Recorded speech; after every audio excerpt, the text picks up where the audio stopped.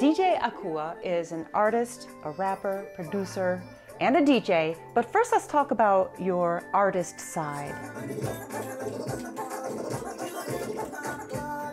The very recent song I have out is titled Chargy, featuring Quickmix. He's based in Ghana. So basically that song came about, I was in Ghana during Christmas. We got into the studio and he was telling me about how he's really falling for a girl. So we were just in there and then like, he started the song like, you're my Chargy. And then we just went with it.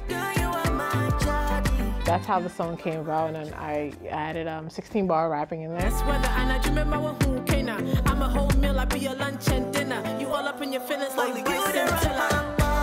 so yeah, and it was produced by Apia. Shout out to Apia. He's based in Ghana too, Kumasi.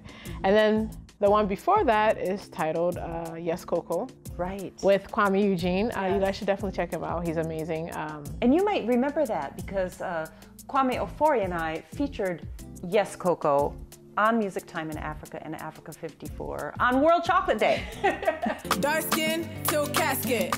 Your body in the body, not just a magnet. You get questions, we get answers. Cause when we're shaking the whole planet. So we were just highlighting dark-skinned women, not bleaching, and just, you know, loving the skin that you were born with, you know, pretty much. And I did not know it was World Chocolate Day until you guys posted, by the way. So now I learned something new, you know, from the song and you guys as well. So. If I give you a chance, I see you can put it on.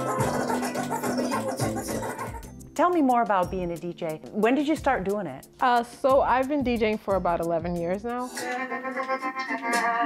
I started, my brother-in-law came into the family. He was a DJ. I've always wanted to sing. I just God didn't give me the voice, and I just, you know. So you're like, well, I'll DJ. Yeah. I mean, something that has to do with music. And when I was younger, my mom, we're watching awards or something, and my mom would be like, if you knew the schoolwork as well as you knew these lyrics. So I knew I wanted to do something with music, but I just didn't know what. So started DJing. He started giving me tasks to do. He'll give me an assignment, give me a week to do it. I'll get it done within like 2 days. And he saw how serious I was, how dedicated I was. And he was like, you know what, we're gonna, you know. And you know, I'm more of a tomboy, so he actually made me stand in heels for like 6 hours straight to adjust to it, because he'd be like, after being a female and being a DJ, you need a wow factor.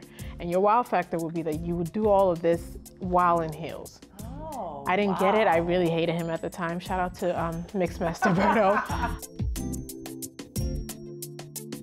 I've done concerts, I've done festivals, South by Southwest, corporate events, clubs, but my all-time favorite has to be weddings, because weddings is very sacred because I get to share a moment with certain people.